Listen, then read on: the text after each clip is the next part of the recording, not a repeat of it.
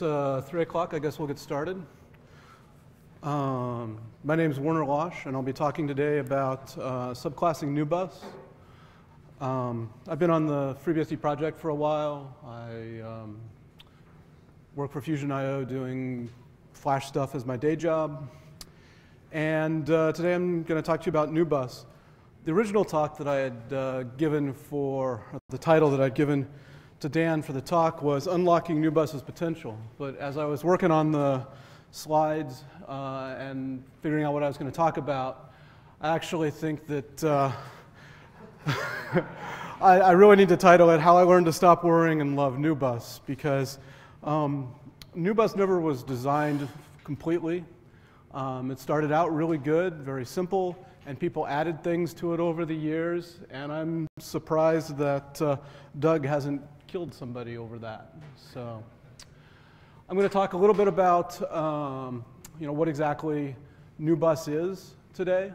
But before I get into that, I'll give you a little bit of background on what object-oriented is, because to explain subclassing, I need to explain that a little bit. I'm going to assume everybody is basically familiar with the concepts, so I'll just touch on them briefly, and then talk about how the different ways that you specialize Newbus, and then do a comparison. And once I've done that, I'll talk about how Newbus is typically used and give a few examples of places that code from the tree that could be improved or that might need a little bit of work. So with that, what is object-oriented programming? It's all this stuff. It's dynamic dispatch, which means different classes can call the same name and get different functions called. It's encapsulation, so you hide the data for your class and don't let anybody else see it. It's subtype polymorphism, meaning you can treat a generic object like you can everything else. So the classic example of this is in a GUI, you have a bunch of widgets. You treat the GUI as a collection of widgets, and you call like a paint routine or an expose routine on them when they need painting. Object delegation or inheritance, that means you can specialize as part of your parent class so that, again, you don't have to re-implement everything. And finally, what's called open recursion. I had actually looked this one up when I was putting together the talk. That's just the fancy way of saying you can refer to self or this or something like that, as well as refer to an object's superclass in some way. And all these things are put together. You may have a number of other things as well, message passing, type safety, or other features that go into object-oriented stuff. Over the years, it's become rather a big grab bag of things. So, what's Newbus? Well, this is kind of a visual approximation of Newbus as we have it in the tree today. We've got, these windows are open, those are closed, we've got some state in the object, this clearly stacks nicely, things are almost the same at each layer. Oh, and by the way, we've got a big luggage rack on top. And I don't know why that is, but we do. But seriously, Newbus is FreeBSD's driver configuration method, or mechanism. It's built on top of kobj, which is nothing more than a late binding for named calls written in C.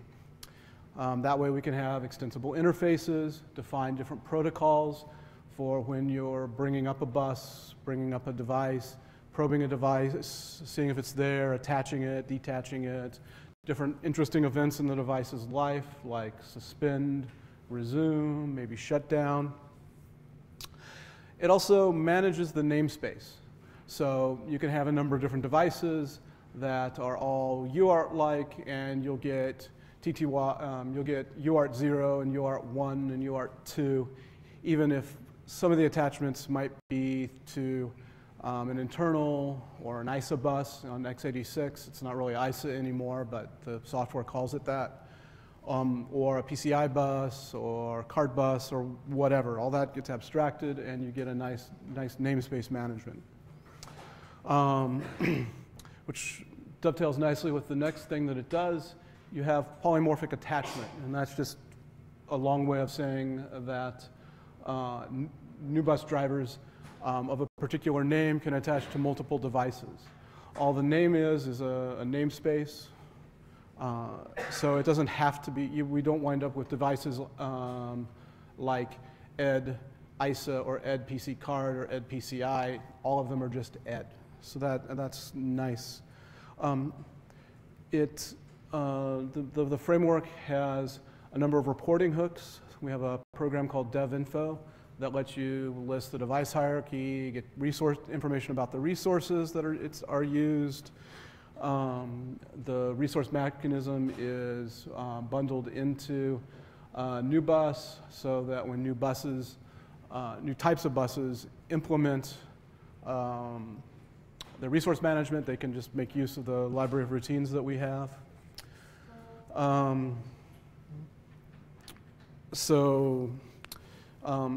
And it's very hierarchical. If you don't know how to get something, you usually ask your parent. And if your parent doesn't know how to get something, you ask all the way up the tree. And I'll get to that in a little bit. So, summarizing a little bit more, Newbus provides an abstracted way to call methods.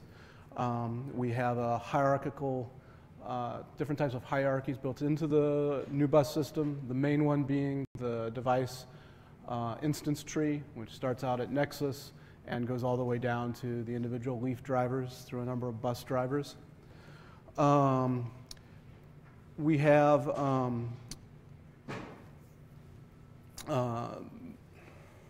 ways to specialize classes so that when you're implementing card bus, which is very much a PCI bus with a few little doodahs. You can just say, oh, use all the implementation from PCI, and I'm going to add my few little doodahs. There's a little bit of data inheritance, although it's really more for kind of as a side effect of IVARs. It's not really the purpose of IVARs. IVARs exist so that a bus can put save state about a child, and that state can be queried in a regular way. So this looked better on my screen earlier today. This is a typical device tree. You start with Nexus here, a whole bunch of stuff. If you look online, you can see it. It turns out that these are PCI-ish.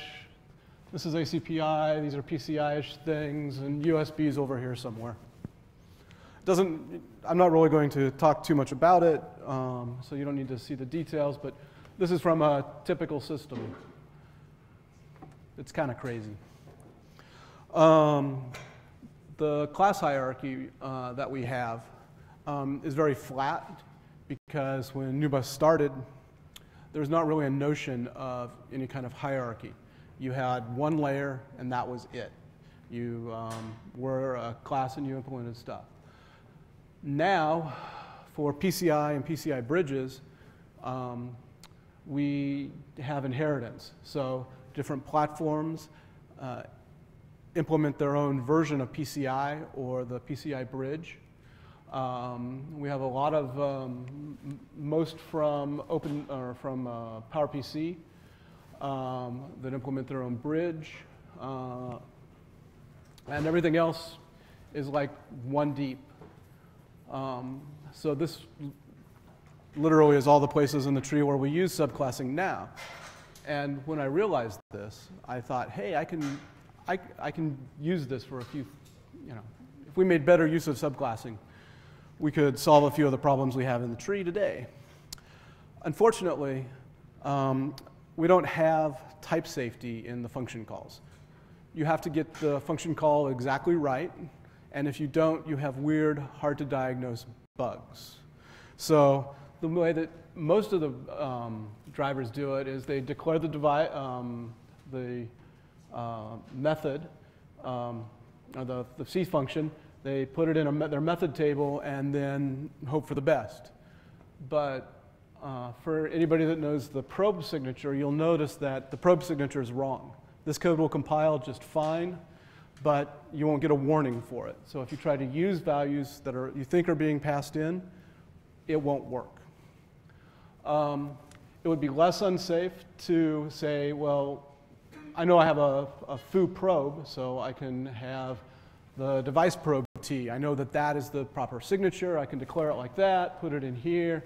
Now if you have a signature mismatch, you get a compiler error. Great, but it's not completely safe because what if I'd put attach here and probe here? That would only work if there was if they had the same signature, but we wouldn't catch it if they didn't. So we don't have type safety. And this slide summarizes all of that. It turns out that we can make things safer and at least ensure that the signatures match. It won't solve the particular probe versus attach because they have the same signature. But if we apply this diff, we can make that much more safe.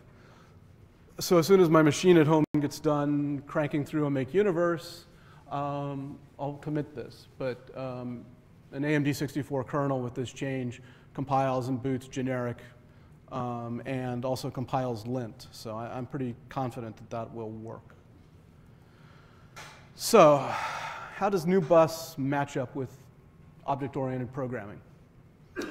Well, it matches up okay. We have dynamic dispatch, we have encapsulation, because we've got everything goes into a soft C and that hides it nicely.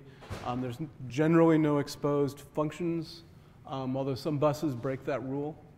Unfortunately, PCI is a big one that breaks it.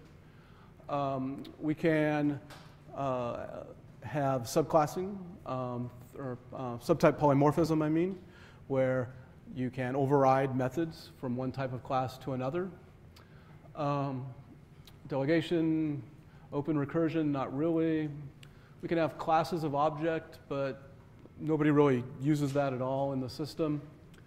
Methods don't really act as objects, except at the really lowest layer.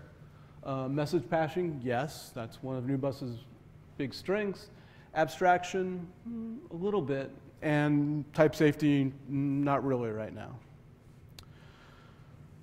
So what are the different ways that you can subclass in Newbus? Turns out that there are basically three that you can do. Two are available for drivers and buses, and the third one's really only available for buses and only to a limited extent. So the first one of these is a direct inheritance. And this is something that we don't do much in the tree right now, except for various classes of PCI. In this, you say, I am a new type of foo. I'm a bar, that's a type of foo, using the define class macro. One of the nice things about Newbus is that you can have single, multiple, inheritance. I think we define up to 5, and it would be relatively easy to have more. Just like a public inheritance in C++, for methods, it inherits all the interface of the parents, allowing you to override them if you desire, or keep the parents' class the same. Generally in our tree, it's only used to deal with particular quirks of different platforms or PCI bridges. It's not really used in our tree to any extent.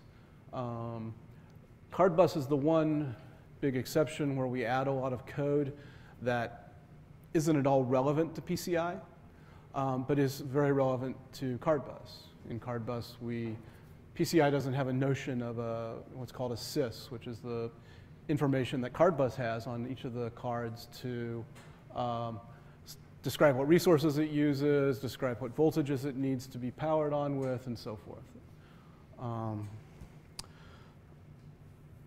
So the next thing that we have in the tree is an interface inheritance. And really that's more of objects can implement an interface. We have about 30 different interfaces in the tree. The most common are for dealing with device or bus attachment. And the way we use it in the tree, it's best thought of as a protocol. I want to attach the device, so before I do that, I call a driver's probe routine. It says, yes, I understand this device. The bus then goes, oh, okay, I will attach you now. And it can do that in any order. It can probe all the items first, or it can probe one and attach one. The clients don't need to be written so they don't care. And fortunately, all of them that are in the tree now don't really care. But it is up to the client devices to implement any protocols in this properly, because we have no automated tools to test. We know that they're not implemented properly when the kernel doesn't boot or the device doesn't work. And so that's one of the weaknesses that we have in Newbus. One of the nice things, though, is that you're not constrained to just implement one interface. You can implement as many different interfaces as you want. You can implement all of them or part of them as your driver needs, which is very flexible. So we have several devices in the tree that implement bus and device protocols, as well as 2 or 3 others for I2C or MMC for SD cards, or what have you, for MMI for PHY attachment for network drivers is another one. And this arrangement gives us a nice separation. We don't have big tables that we can't add things to anymore. So that insulates drivers from change fairly effectively. Unfortunately, it can be hard to change the protocol in a meaningful way. You have to be very careful when you're changing the meaning of something. If you want probe to do something new, you have to look at the existing behavior and then figure out the new behavior you want and look at all the different drivers in the tree to see if any of them violate it. So changing the protocol can be kind of difficult. Finally, the last thing we have in Newbus is data inheritance, but that's to a very limited extent. Right now we have IVARs. We have methods to get and set IVARs, and a number of macros, accessor macros for the different bus values. So in PCI, you're not writing this big complicated get IVAR for the vendor and having to parse and see if it succeeded or not. You just call PCI get vendor, and it wraps it all up and returns it to you. CardBus takes advantage of this by adding a couple additional IVARs of its own that it uses. But really, there's not a lot of, this doesn't really help you a lot if you're trying to do data inheritance. So,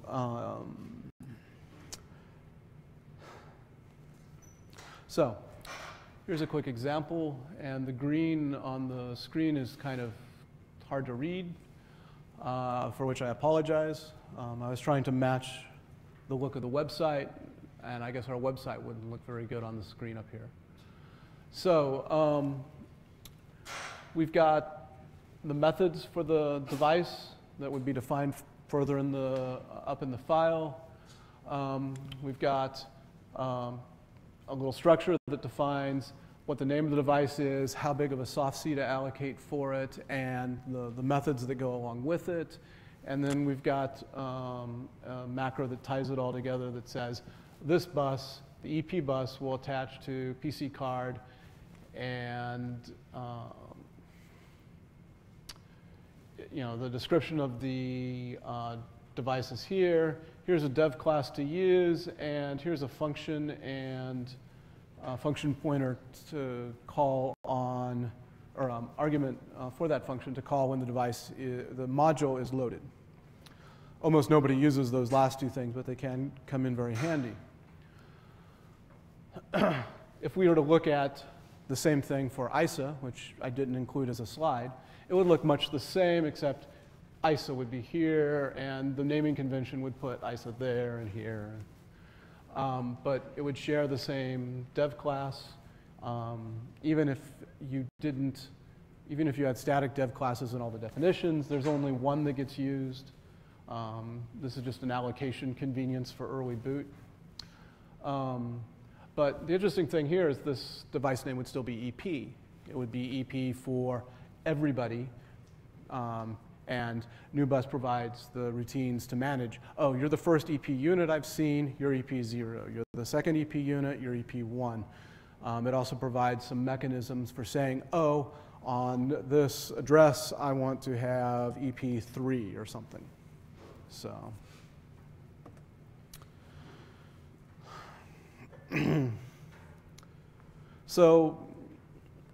to summarize briefly, multiple drivers, driver attachments can have the same name.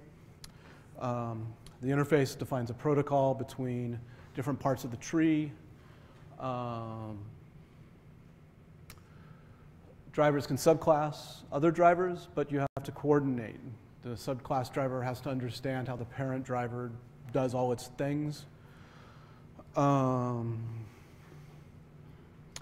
And sometimes for driver attachments, rather than make use of subclassing, we have long lists of drivers. And I'll show you an example of that here in a minute. And I have the last point said the same way twice. So here's a couple examples. Today, when you have a keyboard in the system, it'll attach somewhere in the system. If it's an AT keyboard, it'll attach off an AT controller, which will attach to something, either an ISA bus bridge up to the Nexus or to ACPI or something. It doesn't really matter. Same thing for a USB keyboard. You've got U keyboard 0, it attaches to the hub, which attaches to the USB bus, which eventually winds up at Nexus. This is really nice, it's very simple, but there's some problems with this. So if you look at the D message here, if I grep for keyboard, keyboard 1 is at mux 0, and keyboard 0 is at AT keyboard 0, and keyboard 2 is at U keyboard 0. Well, at runtime, how do I figure this out? You could look at dmessage, but dmessage might disappear. You could look at var run dmessage.boot, which works great unless you plugged in the USB after that was captured, or you unplugged a USB and plugged in something else. And if you look in devinfo, you'll see nothing. I mean, you can grep around and find that AT keyboard is there, but it doesn't tell you what it's associated with. So I'm going to propose a solution to this, and we'll see how well that actually works out. The first part, keyboard mux isn't known to Newbus, so we'll create a dummy node, attach it to Nexus for the keyboard mux. We'll create a keyboard class that corresponds to the dev keyboard entries. There'll be a new keyboard B base class that anything that's a keyboard in the system will derive from. And we'll go through and change all the drivers in the system that are keyboards to derive from this. Thankfully, there's only 5. I've listed them up here. And we'll change right now, some of the drivers don't have a device T associated with them. So when we get them, we need to make sure that we plumb that information through to where we actually create the driver. So graphically, it looks like this. We create a new base class for the keyboard. We add a keyboard mux. We put the keyboard mux in the tree. And then when we attach these instances, we also attach new device T nodes. Yes? Why do you want the extra keyboard nodes under this for keyboards? What's the point? Why not squeeze them together and call everything keyboard? So instead of 80 keyboard, just call it instead of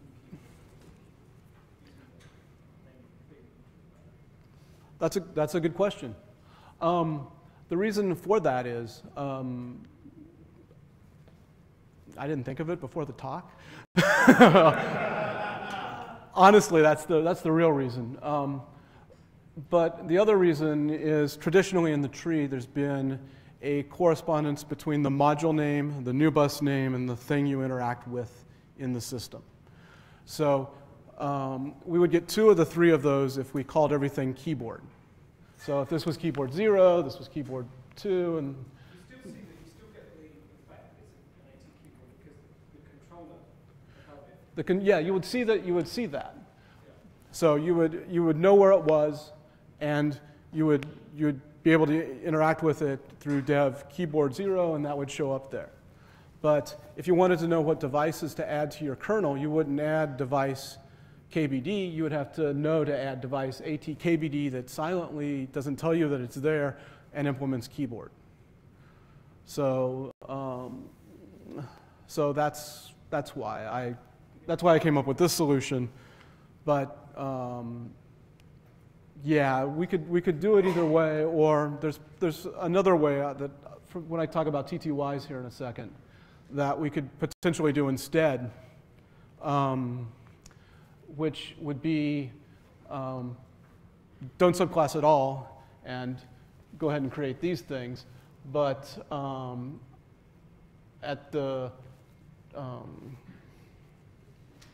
add an attribute to the AT keyboard that says, I'm at this device, or have a generic way of saying that these devices are associated with this piece of hardware. By devices, I mean these nodes in /dev are serviced by this hardware. It's purely an advisory, hey, this is here, sort of thing. We don't necessarily try to manage lifetimes and such with that. But I haven't thought that all the way through. There's probably some dragons in there as well. So, any other questions? Does that answer yours? Yeah, I mean, you really want 2 nodes for the things, and it's confusing to think about extra nodes in the tree when you have the same node for 2 different things. Yeah. So I don't know if I'll commit the code that I wrote for this. The changes are easy. Just derive this, and for the keyboard attach, I had to create a keyboard attached device that passes the device in so it keeps book on it all. And there's only one place that would attach these nodes.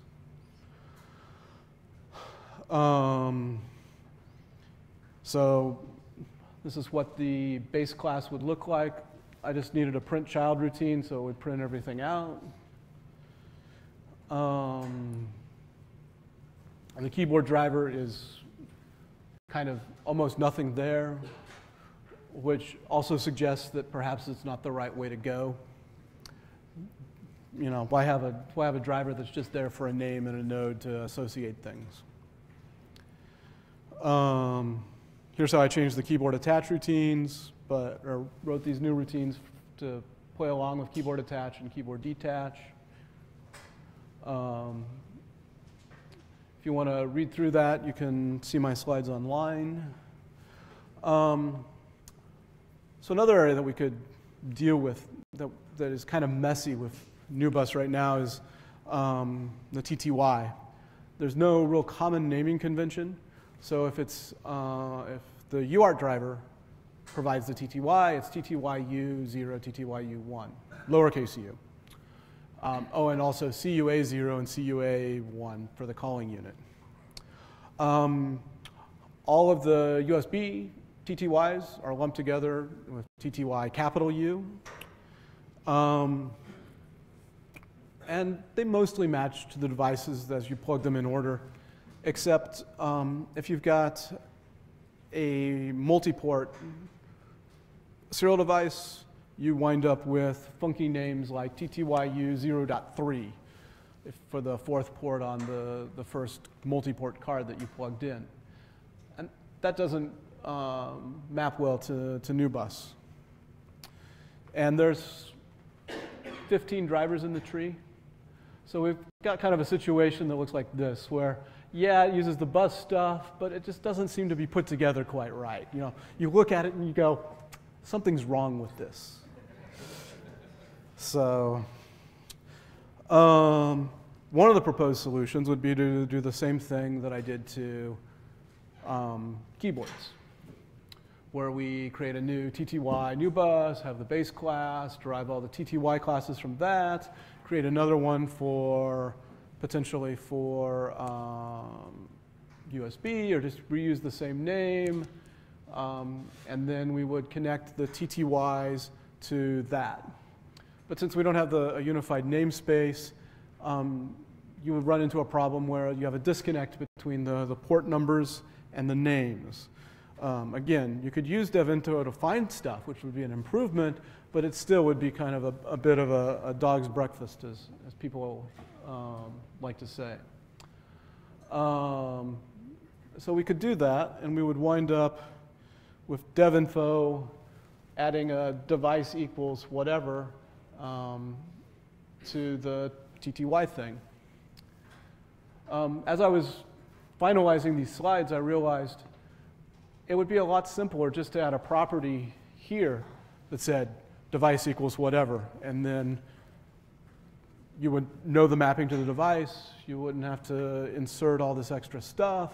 We would just need to have a list of things that did that. Of course, realizing this and also made me realize, hey, if I talk about that, I'm not going to talk much about Newbus subclassing, because Newbus doesn't really get into it. It would just become a resource that the devinfo would know. And that might be frankly, a better way to deal with this mess.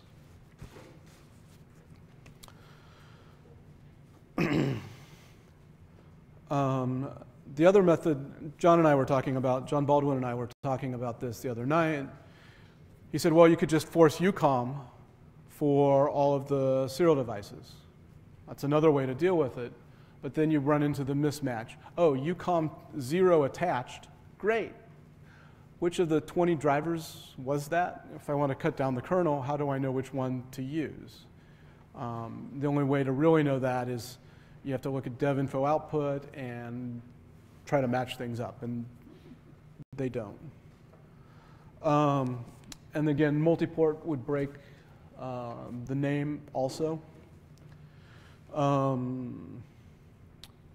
And another way that John and I talked about was, well, the other way to avoid this, without adding a device equals whatever, would be to change the TTY names. And I should just probably stop talking about that right now, because we've changed the TTY names in every odd major release, since 3, I think. We've changed them like 3 or 4 times. And one of the two complaints I hear about FreeBSD are, why can't I get X to work on my Intel hardware? And why do you keep changing the TTY names? So MII bus has a lot of attachments in the tree. Every new driver adds a new attachment, so there's no centralized list to know where things are. If we did a MIIB base class, we could make things simpler. And this is just, again, going through the same sort of stuff that we went through before, but I'm not sure it would buy us much. So That would be one way we could use Newbus subclassing in the tree that would not be invasive. But like I said, I don't think it would buy us a whole lot over what's there. MMC bus. There's 5 different drivers in the tree that implement a MMC bridge.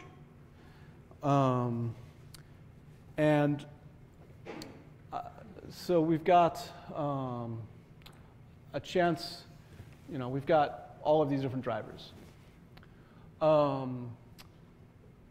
We could, in the mmc.c, we could say, well, MMC attaches, or MMC bridges attached to MMC, but that's, I think, a little bit the wrong way around. I like Doug's idea of just calling them all MMCBs rather than having the different ones. You're only going to have one particular one on your platform. They don't need to have a unique name, so why give them unique names?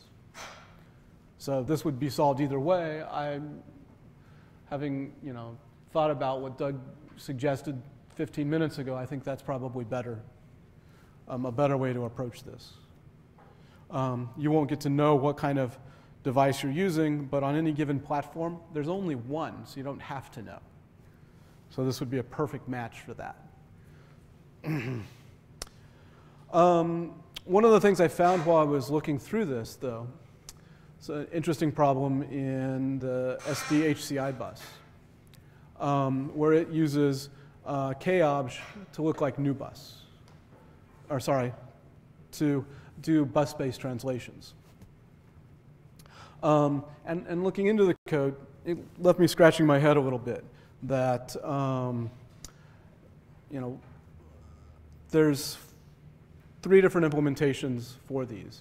One adds bus barriers, the other 2 don't, and one does Indian modification and the others don't. Generally in the tree, we do Indian modification in the bus space layer, and why would one type of bus attachment need the barriers and the other not? Got me scratching my head trying to figure that out. So these are the different methods that do that, and this is the different code. So we have the barrier here, no barrier here, and Indian manipulation here. And if you look at the other, to get the right offsets and stuff. It's like, I was looking at this code and I was wondering what's wrong with this picture. And I don't have an answer key for this, so if I don't even know what to say about this. So, yeah, it just left me scratching my head a little bit, so I thought I'd toss it into the talk to see if there was something here we needed to do something about or not. I'm also getting ready to go off and implement another attachment, too, for the all-winter SD-HCI device that's on it. Although I'm hoping to be able to just use the FTDI one, because it should just be in the FTDI tree. Anyway, that's all I have for my talk. I guess I ran a little bit short. Does anybody have any questions? John?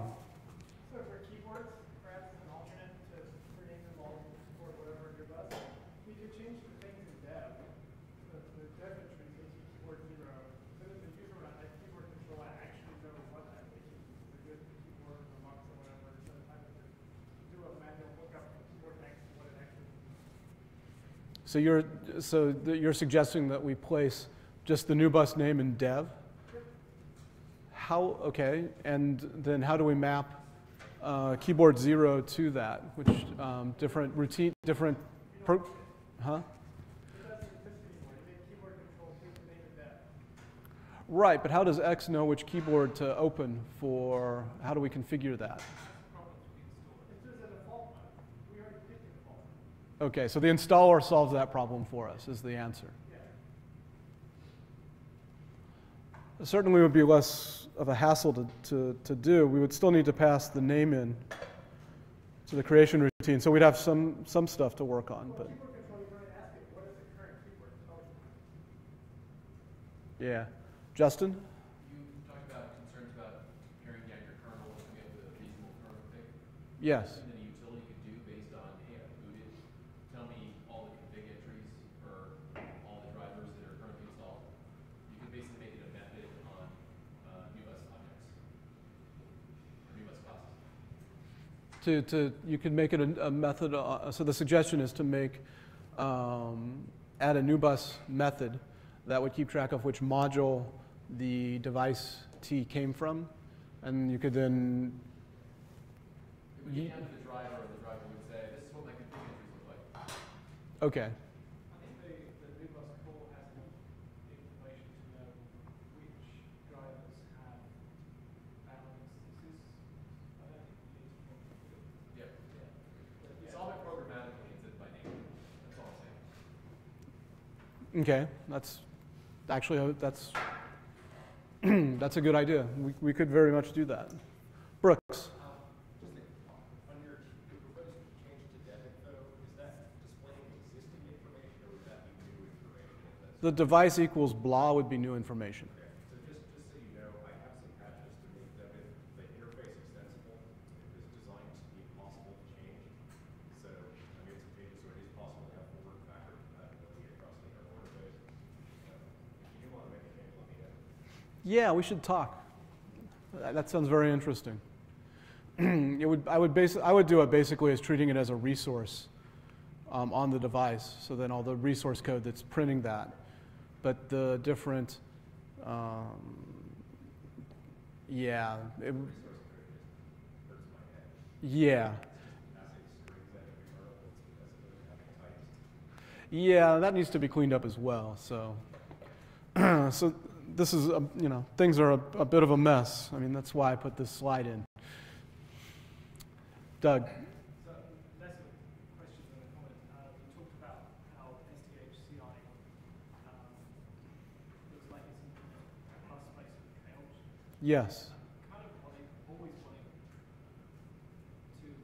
for everything to implement bus space as chaos. I actually did this at one point in private branch of the tree, but bike share, impending protocol. And there was a performance implication at the time today. So it would be nice if all bus space was encapsulated in existing chaos mechanism. Makes it a lot more nice. What was the performance like in your branch when you did that? Couldn't measure it. I did measure performance of method dispatch. Compared to a direct function calling was 2 or 3x the cost of calling a function as to go through the method dispatch calling it that way. But for bus space on real hardware, completely dominated by the fact that it's PV or output. Yeah, only on the slowest 386 would we have,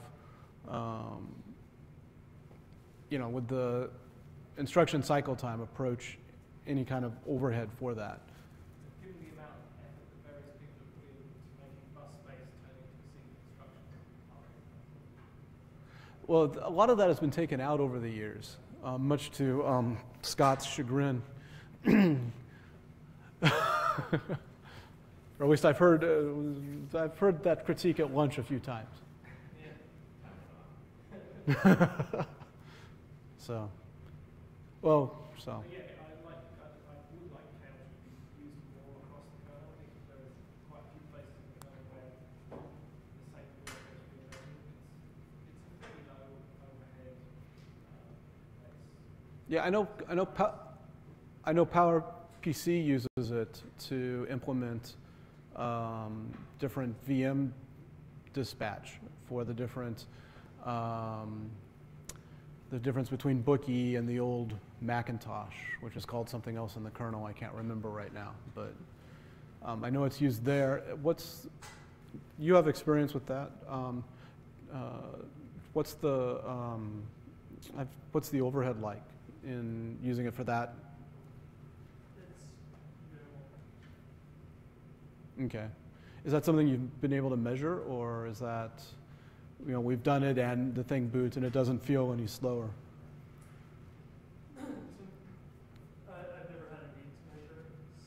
Okay, so it's, I can answer a little bit. I mean, the overhead is going to be roughly the same as the virtual function call. It's doing roughly the same. And on modern 64-bit x86 hardware, I have measured that about 3 nanoseconds for virtual function call. So yeah, it's not that much.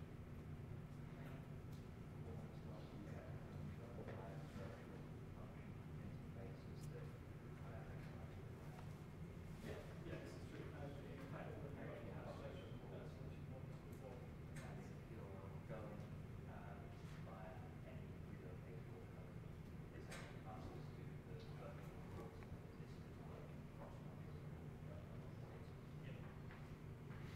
so were you saying that the comment for everybody else in the room was that for relocatable code, it's actually faster to call through a function pointer than it is to go through the GOT table? Okay. Usually because if you're doing these things, then you're basically going via a virtual call either way. And if you're doing it via a object style interface, then you're touching something that's already been linked to the public address. Okay. That makes good sense.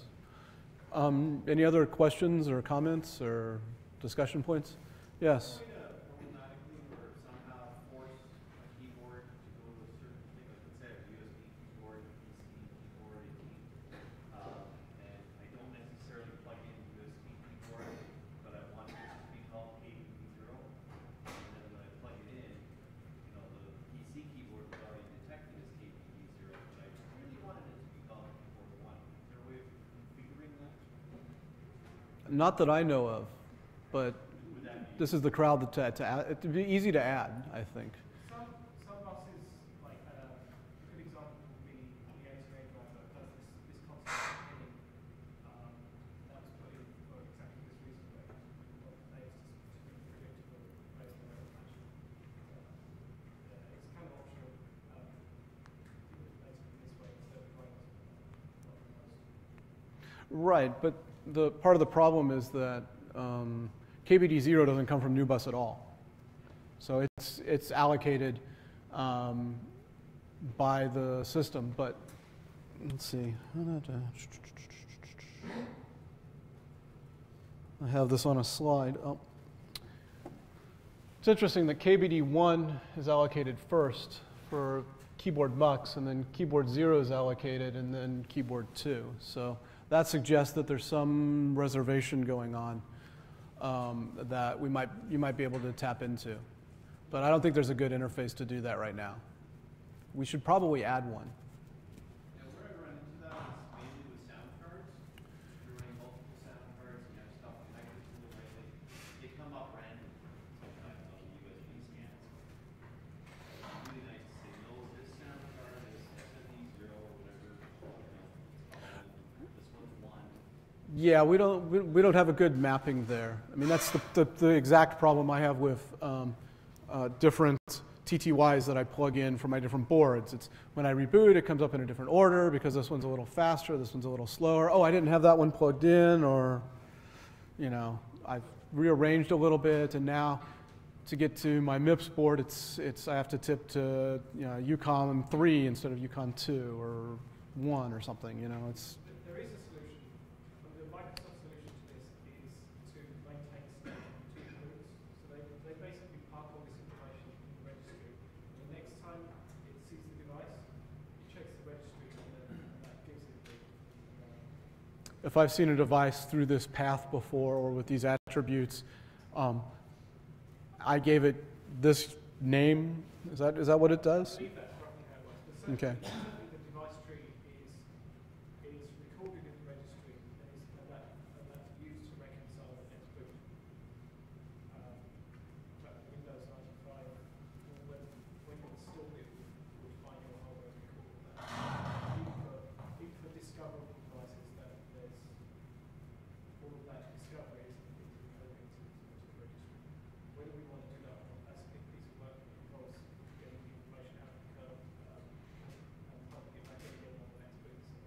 Yeah, we don't really have a registry to, and a lot of people consider this a big feature.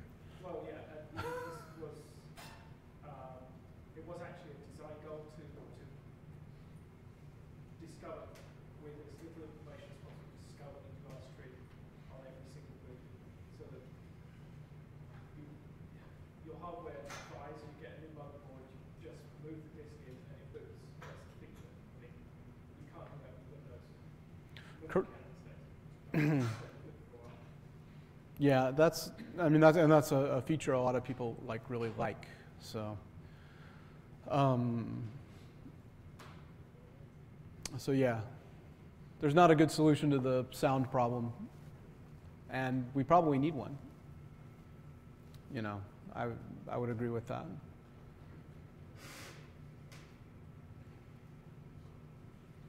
Anything else at this point, or any other questions? So, is this going to, like, the mess of all the USB serial port rooms, is that going to be cleaned up with these changes, or is that new, or how is that? Well, I implemented this for the keyboards, and I got kind of a lukewarm response, I would say, for my solution. And I was planning on implementing it for TTYs, but there might be better ways that we talked about during the talk. I noticed you came in late. But I think you were here for that, where we were talking about the adding a device entry in devinfo, so that we can associate a device T with something in /dev that the user can interact with, so that you can look up and map that. I mean, so often you just get a Linux program and you get it compiling, and it's just, oh, I have to play the magical I don't know which device game, and then things rotate around. So sometimes just being able to, you know, do something simple, and maybe it's a little bit dumb, but it works, would be, like, you know, it'd be pretty handy. I don't know if you can, like, future-proof your Arduino toolkit to know that next time some new USB dongle comes out, that's going to be serial ULP dirt to dirt. You know what I mean? So it's, if we can simplify it, it would help people out quite a bit.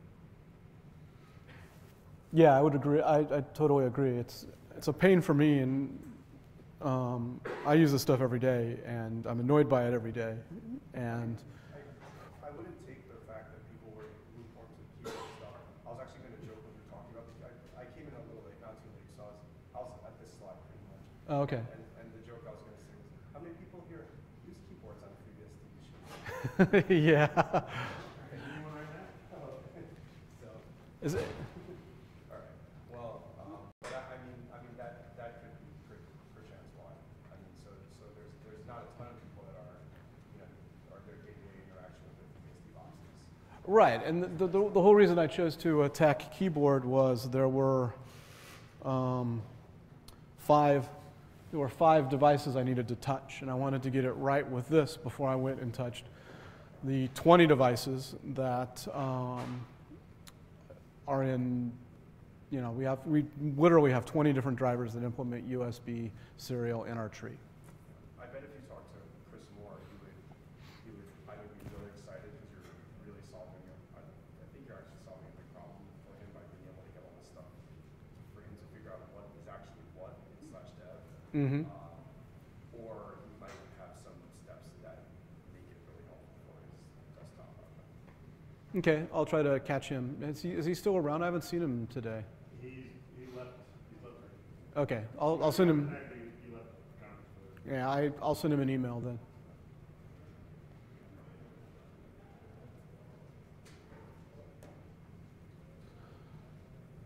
Yes. Small comment that the assumption that we have single MMC host per architecture is not exactly right. For x86 we now indeed have only one, but I have hardware for several more kinds, just no time to implement it. Ah, okay. So they're not they don't implement the SDHCI There protocol. is some real tech who ignores SDHCI or who does his own flavor, and some other Recoq and Texas Instruments controllers which do completely own stuff. I don't have documentation for, but they are implemented in Linux. Okay, do you have a data sheet or just a Linux driver for them? Just Linux driver, not the sheets. Okay. That's good to keep in mind. That's a good piece of information. Okay, if there are no more questions, I think we'll call it a day. We'll have the